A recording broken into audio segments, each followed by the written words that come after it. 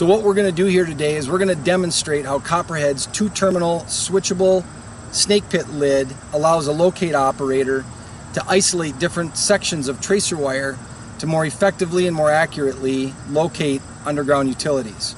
So part of a proper utility locating system is to ensure that all the dead ends of the tracer wire are grounded. So what you're looking at here is a simulated water main with a service lateral.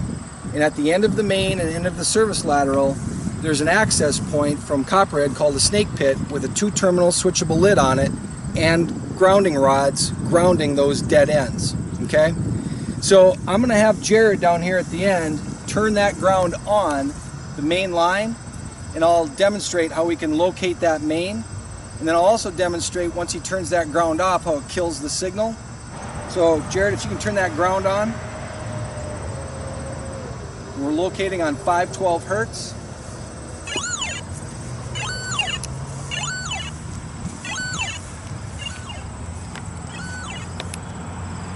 So what you're seeing is that signal travel right to that ground. Where the ground is not engaged,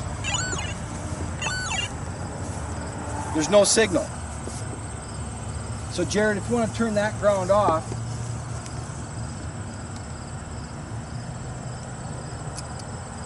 walk up to the service and engage the ground on the service.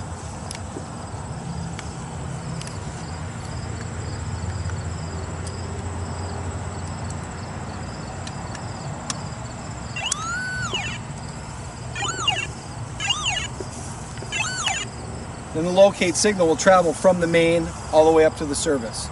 That's the value of making sure that your dead ends are grounded and having a switchable lid, being able to engage and disengage in the ground at all of the dead ends, making for a more efficient and more accurate locate.